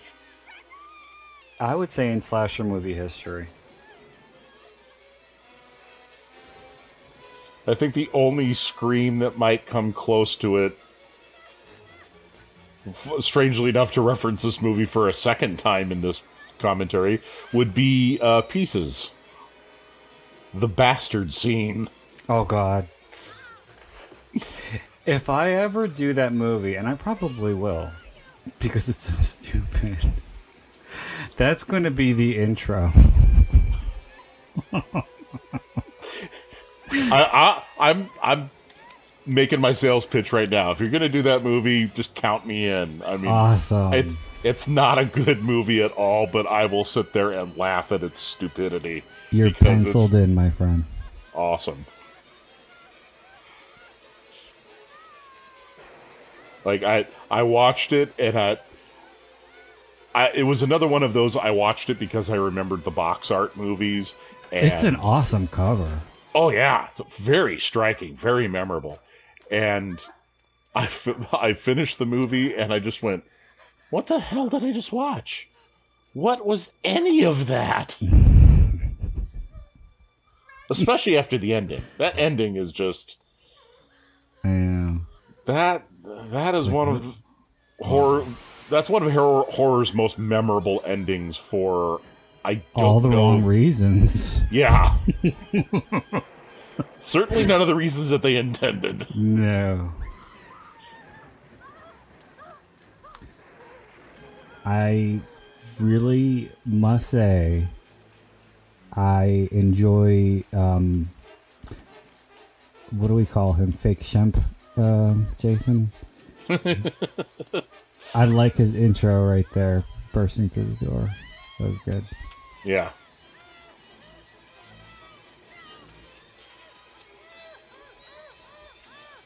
There's so much about this final act that I think is just so fucking intense. And it's not like scary intense, but it's like thrill ride intense to me. I can see that. It does have intensity to it. And there is definitely a good amount of up and down, like the chasing. Yeah, and some of it doesn't make sense, but I don't care. It's just cool. It's fun.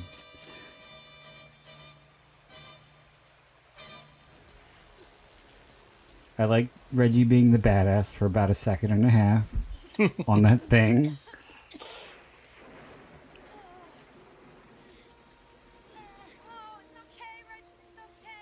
This all red jumpsuit or tracksuit.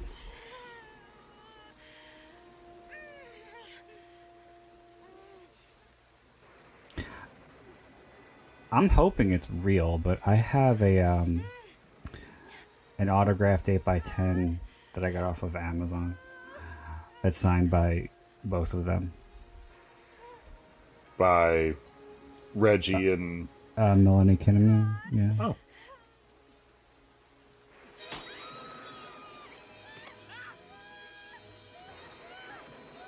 I didn't know Amazon sold autographs. Yeah. A lot of them come with certificates of authenticity, but you never know.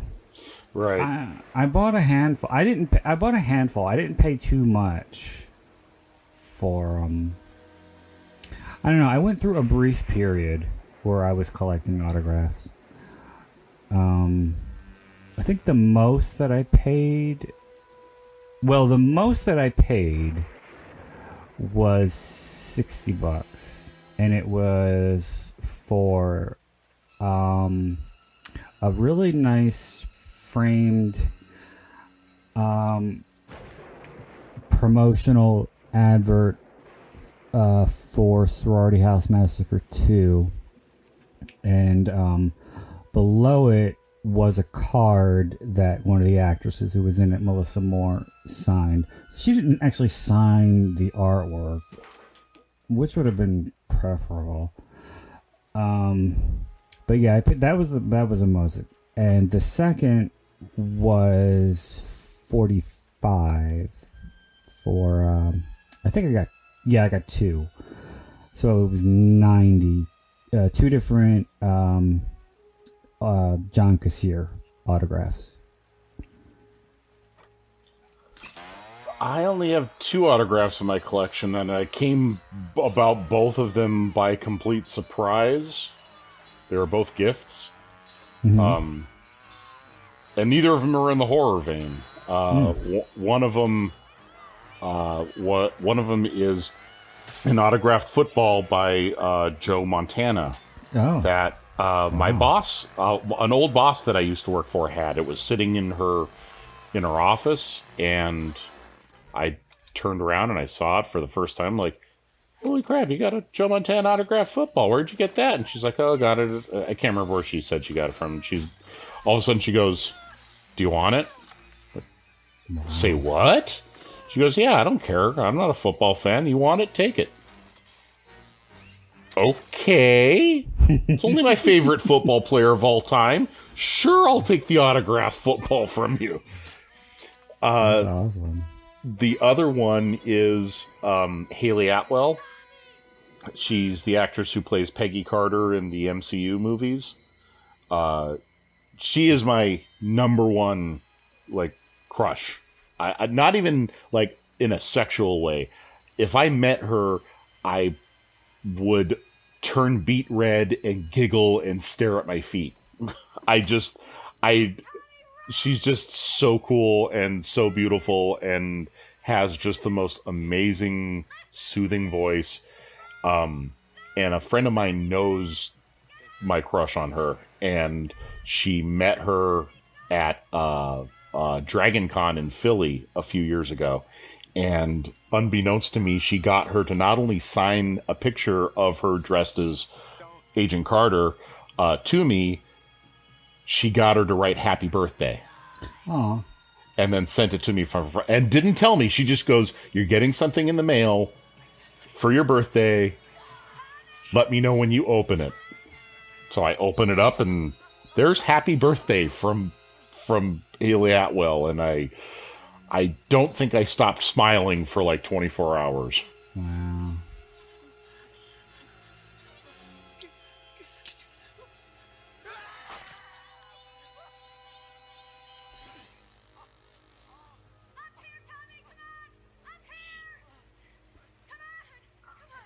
I always kind of wondered why he didn't do his ninja skills on Jason. Like, you've demonstrated... I mean, I know that he just got slashed across the chest, but, like...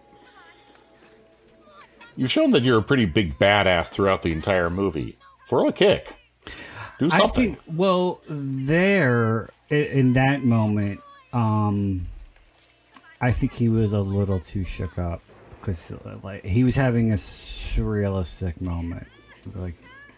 He's spent however long locked away, petrified of this guy, and hoping and fearing that they would never meet. And then now they're face to face. Well, yeah, storyline wise, I understand, but I guess I wanted the martial arts stuff to pay off in the final fight. Mm.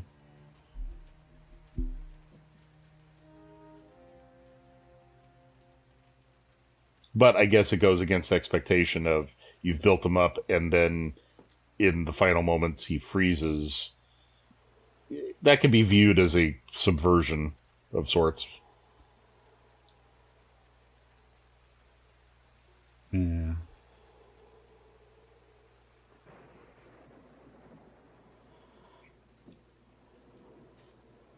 Can you hear? Is that me? Is it just me, or can you hear him breathing behind the mask? I can hear him breathing. I never noticed that. Neither did I. Wow. And it's loud, like really, really loud. I never noticed that before. That's cool though, because it's a person in there. I think that's like the first big hint that it's a real person in there. It's not a mongoloid. Yeah, it does give it a nice humanistic touch. Yeah. Now, I don't know about you. I spent about 12 years of my life in farm territory. Oh, never. Had a lot of buddies had a buddy who had they had Christmas tree farm. This was I lived in the Pacific Northwest, and cattle. He had like 150 acres, and I lived across the street from someone who had 60 acres and multiple horses, and they both had hay, a lot of hay baling and equipment and stuff. I don't know what the hell that bed of spikes tool is. I know. What the hell is that medieval looking thing? That's no farm equipment I'm familiar with. I don't think anybody really knows. Because you're not the... It's not the first time I've heard this question asked. I have no idea. I mean, that is some Marquis de Sade level torture device, bizarre shit on a farm.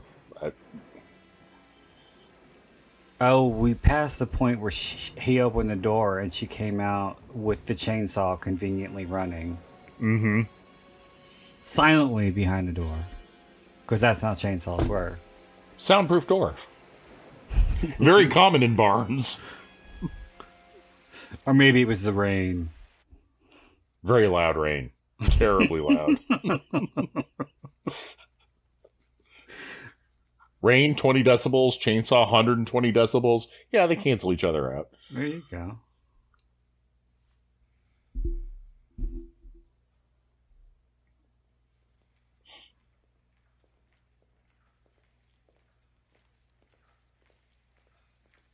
Glad to see you cops have finally shown up. Mm. I will say that is one other thing that annoys me in this movie is that if you're going to have cops in there, use them. And like they have the sheriff for a while, and then after the scene with the mayor, he's completely vacant completely vanished until they need him to drop the "oh, by the way" exposition here at the end. Mm-hmm. And it just, oh man, I just wish that the cops, I love it when cops play an active role in a slasher. I don't know why, but I just like seeing them be competent and effective instead of incompetent and useless. Yeah, bumbling idiots like in like Last House on the Left or Intruder.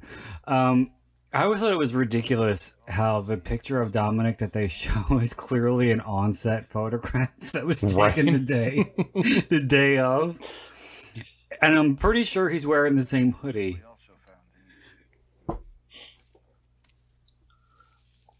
Well, then that makes this upcoming picture in the newspaper even more ridiculous. Yeah. Who the hell got that picture of Jason in a hockey mask?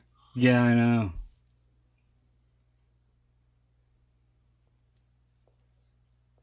Maybe that's another artist's interpretation. Perhaps.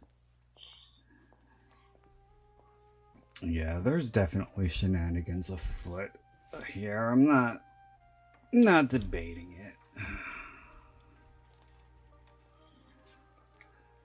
I think some of the biggest shenanigans are about to come up, and that is the hockey mask and the knife conveniently placed in the drawer. I don't know what the fuck that was. Totally normal for implements like that to be included in the hospital drawer of someone who's just survived a mass murder. Mm-hmm. Standard police procedure. Mm-hmm.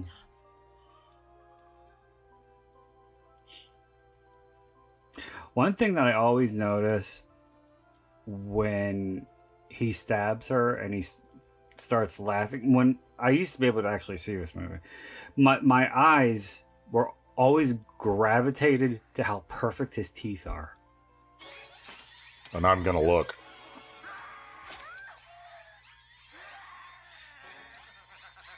Right there when he's Oh, yeah.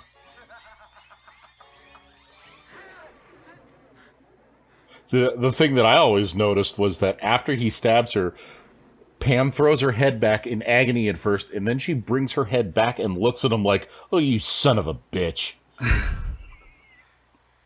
I was too mesmerized by the teeth. It's like the head back is one thing. I'm fine with that, but it's when she brings her head forward again and looks at him, and she's just got this perturbed look like, "You forgot to take the roast out of the oven, didn't you, dumbass?" It's just the wrong expression, but it's hilarious. Well, it shouldn't have been there anyway. It should have like cut to her on the floor or something.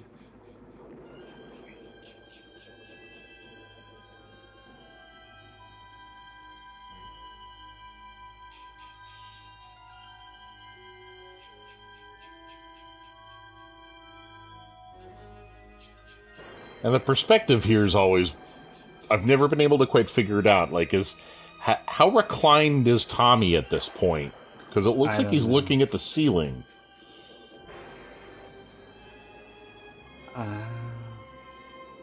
But Jason's not floating. He's standing at the foot of the bed. So, I don't know. Well, I think you have to blame Danny Steinman's direction for that. Continuity between shots? Who needs it? He was just worried about the next tit shot or the next line. Yep. And by line, I think you know what I mean. Oh, she won't show boobs? Have her not wear a bra. Yeah. Well, for obvious reasons. That's something I never noticed. But yeah, from what I hear, she's clearly not wearing a bra throughout that whole sequence. Oh yeah, she's definitely not. I never noticed. Never noticed. Nor is Tiffany Helm in her dance scene. That I think I noticed.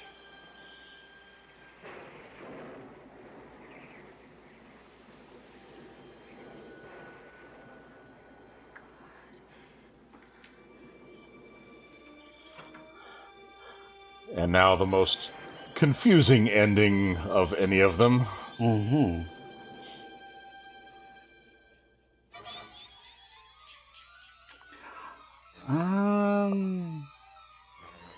I think part 6, you have the way that part 6 goes.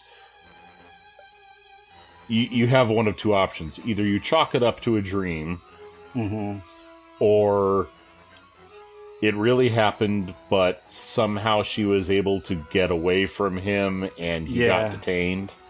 Yeah, that's the way I always interpreted it. I've never really been a fan of either one, but there's no better answer. No. But yeah, that's what I always assume. And it's really not clear in part 6 if when he and Hawes are going to the cemetery, if they are actually escaping or if they have actually been released. Because Hawes does say something about if they find out what we're doing, they'll have us locked up and blah, blah, blah, permanent. I always assumed that it was just a release, but I did recently hear someone say that they had escaped, which... Yeah, that's just speculation. I don't know that I buy that. I would think that if they had escaped, there would have been some type of law enforcement pursuit. Oh, for sure, yeah. And that the sheriff in Crystal Lake may have gotten, maybe not directly would have gotten notified, but that there would have been an APB of some kind put out of, hey, 2 escaped mental patients. One of them is this semi-famous survivor of not 1 but 2 mass murders. Mm-hmm. Yeah, no, we don't get that. No. Okay. I've never watched through the credits of any of these. It just said special thanks to Converse shoes and Nike shoes. Oh. That's an odd thing to thank. Well, maybe they got some new kicks. I guess. Not thanks to, the location where they filmed, or... Oh, they didn't do that too? No, it just said special thanks to Nike shoes, Converse shoes. And then it's got the list of stars, and now it's got the MPAA logo. Because for some reason they put the cast at the very end of the credits. I hate it when they did that. That always annoyed me when they used to do that. They do that in Another Friday, don't they? They did that in Final Chapter. Which, I have never sat through the credits of any of these, so I didn't notice until just these watches that they put the cast at the end, which is so... Well, that's commonplace now. Where it's, they do the opening title sequence at the very end. Mm-hmm. which annoys me because it's always if I'm watching a new movie that's audio described, and I don't know anything about it, and it's like, okay, I know that voice. Who is that? And it'll bother me until I pause the movie and then Wikipedia. But if I'd had the opening titles, I might have had an idea that, oh, so-and-so's in this one. I didn't know that.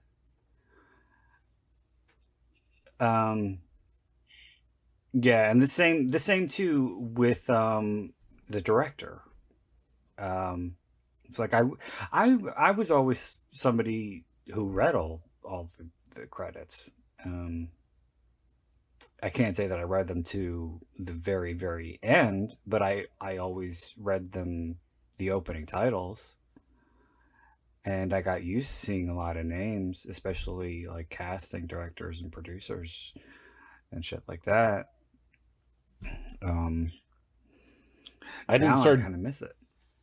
I didn't start doing it until I moved to Michigan to be with my wife, and her family has always stayed throughout the entire credits. Like, they stay till the house lights come up. And Oh, wow. yeah, so not at home. Like at home, fast forward, but we go to the theaters. We stay through the credits to the very bitter end, which ended up paying off when the Marvel movies started coming out, because they were always putting shit at the end of the credits. But for any other movie, you know, you're sitting there waiting, and especially now with CGI, and it takes like 300 people to do CGI. Oh, those credit sequences go on for like 10 minutes. The only time I remember staying for an entire end credit sequence was when they did a limited theatrical run for the original Nightmare on Elm Street for the 20th anniversary. And after the credits, they had like a greatest hits of Freddy's best kills through all the movies. So yeah, the lights stayed off. So if you were leaving, you were leaving in the dark. But I wanted to see it anyway, because it was like kind of the closest thing to seeing all the movies on the big screen that I was ever going to get. So, but it ended up as a special feature on the DVD anyway. I think I've seen most of those in the theater. 3 forward. Not the remake. Because again, like Friday the 13th remake, I saw the trailer and went, yeah, no, that is not money well spent. You got to see Nightmare 3 and 4 on the big screen? Yep. Wow. Once I was a horror movie fan, I made my parents take me to just about all of them. I think I saw both the Hellraiser. I saw all 4 Hellraisers on the big screen. Your parents took you to see Hellraiser? Hmm? Oh my god. Yeah. It was my parents' idea to, like, I think that was the last horror movie where they kept going, are you sure you can handle it? Are you sure you can handle it? This is really intense. Do you think you're going to be okay? I'm like, it's going to be fine. Let's just watch the movie. And it was fine, and nothing. No, I take it back. Not the first one. I didn't see the first one in theaters, but the other 3. Because the first one was at home, and they were all nervous about it. And once I proved that it didn't bother me, they were like, okay, well, I guess he's bulletproof. There you go.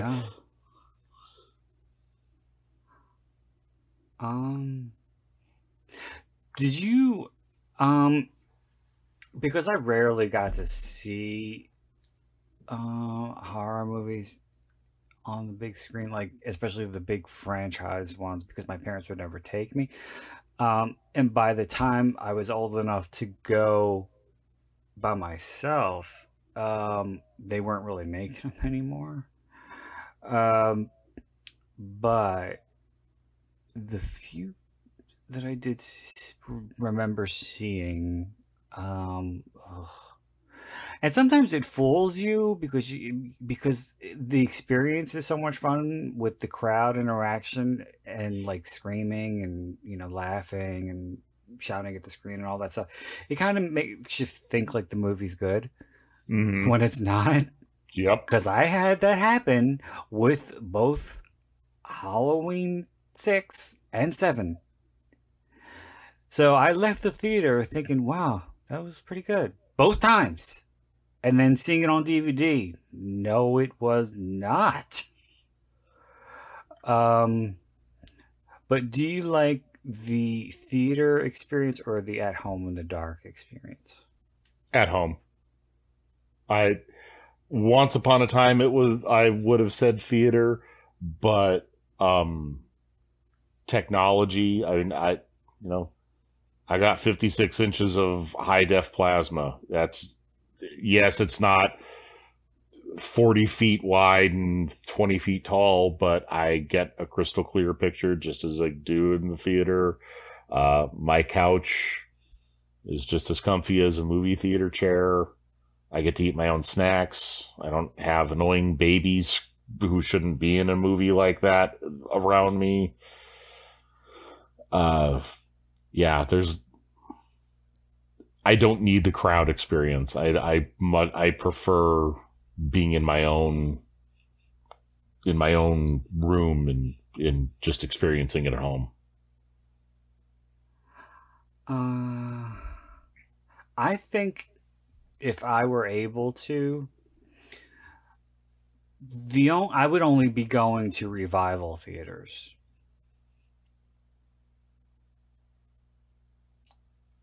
Because we had, I don't know if we still do, but we had Exhumed Films, which I think might be a chain. A very small one, but I've heard of them elsewhere. I think elsewhere in Pennsylvania. But they show like cult classic horror movies. And unfortunately, I never got to go because I found out about it too late. So I missed fucking Silent Night, Deadly Night on the big screen. And I missed Sleepaway Camp on the big screen. That I still kick myself for. And they would have themes based on the holidays. Because, there was a horror movie for every holiday in the 80s. Yeah, so there were always Christmas horror movies, like Christmas double features, like Silent Night, Deadly Night with Christmas Evil and shit like that. And I didn't get to go. I don't think it's there anymore. There was another one that was open for maybe 4 months, I want to say. This was like 3 years ago. And I was going to try to find a way to go because I had found their Facebook page and I knew some of the movies that they had shown. And they were some of my favorites. And I was just like, okay, even if I can't see the fucking screen, I'm just going to go for the theater experience and to listen to it. I'm going to find somewhere to go. And I got in contact with somebody. This was pre-COVID. So I got in contact with somebody who was behind the Facebook page. And I was like, because I couldn't find anything on Google. So I was like, is there a calendar for any of your movies? Because I wanted to know what your schedule was like. Oh, we already closed. I was like, what? I was not happy. The closest thing we have to that is there's a local theater chain called MJR, and pre-COVID, I don't know if they still do it, but pre-COVID, once a week, like Saturday mornings or Sunday mornings or some odd time that wasn't prime time movie theater, experience, so it wouldn't take up a screen from whatever blockbuster was out. They would have one screen dedicated to showing just an old movie. It wasn't horror focused, but it was a well-known movie that was a classic. So it could be Ghostbusters or The Karate Kid or The Godfather or Star Wars, whatever happened to Baby Jane. It could be anything. But occasionally they did do horror, as long as it was a really well-known, really popular horror movie. So Psycho, Friday the 13th, the original, Nightmare on Elm Street, the original, Halloween, the original. You didn't get Dream Warriors or Final Chapter. It was just the most well-known in the original versions of horror movies. So yeah, it would be cool to have something more horror themed, but unfortunately that was the limit of their interest in it, and I never got around to seeing anything that they did. It pissed me off too, because I missed my chance to see Halloween. I missed my chance to see the original Friday, the original Nightmare, and now I don't know that they do it.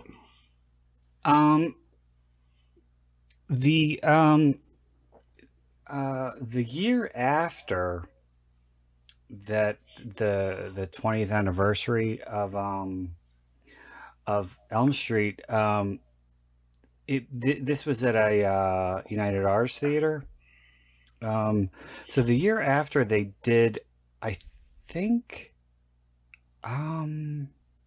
they did Halloween. Not for an anniversary, but just a limited run for Halloween, because Elm Street the showing took place during Halloween. I don't remember why, but I didn't get to go. And then the next year, they did it again with Halloween 4 and 5, a double feature. And that year I didn't get to go because at the time, fucking asshole that I was with at the time was, let's just say he moved to another state because he didn't pay his rent. So I thought it was going to be a thing like every year where they were going to start doing these revivals of horror films, but I think it stopped after that year, after the Halloween 4 and 5. I think the closest, the only other option that we've had here is during COVID, when you could rent theaters.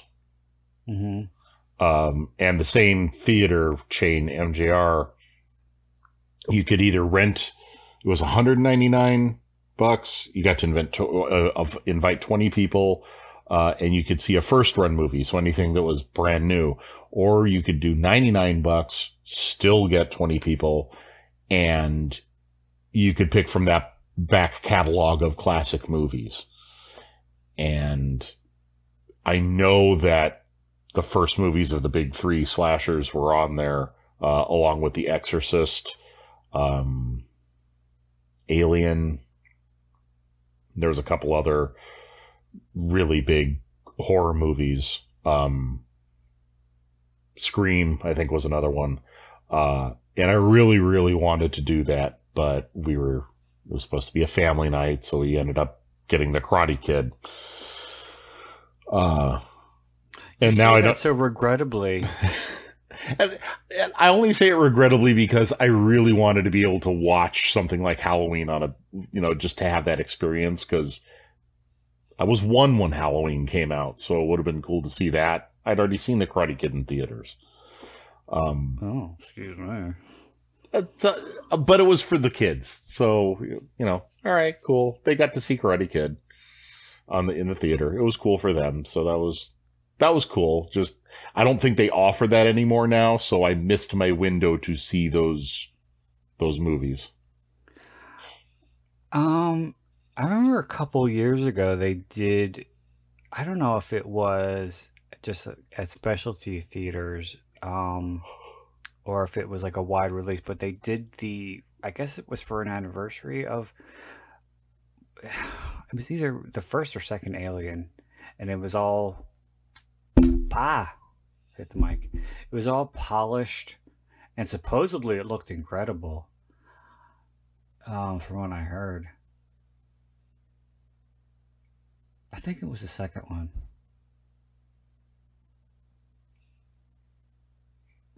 I don't know. I'm not really big on. I mean, I could appreciate them, but I'm not really big on science fiction oriented horror. I might have gone to see Alien or Aliens. But any final thoughts on Friday the 13th Part 5? I can't believe I'm going to say this. I like it a little more than the last time I watched it. Nice. It's still not an upper echelon Friday for me. It will never be one of the first ones I reach for. But its camp value is growing on me a bit. Awesome. Well, I didn't think that I would say this, but I appreciated it a little more because of that little bit at the end where you could hear him breathing behind the mask. I never noticed that before. And I thought I thought it was a very nice touch, definitely. Yeah, and it was cool that you're actually able to hear it now. But yeah, so we are gonna put a lid on this one. Jed, it was a blast to have you along. Thank you for joining me. Thank you for having me again. And I want to say thanks to everybody for listening and for staying until the bitter end. So until next time, this is Brandon Ford wishing you all unpleasant dreams.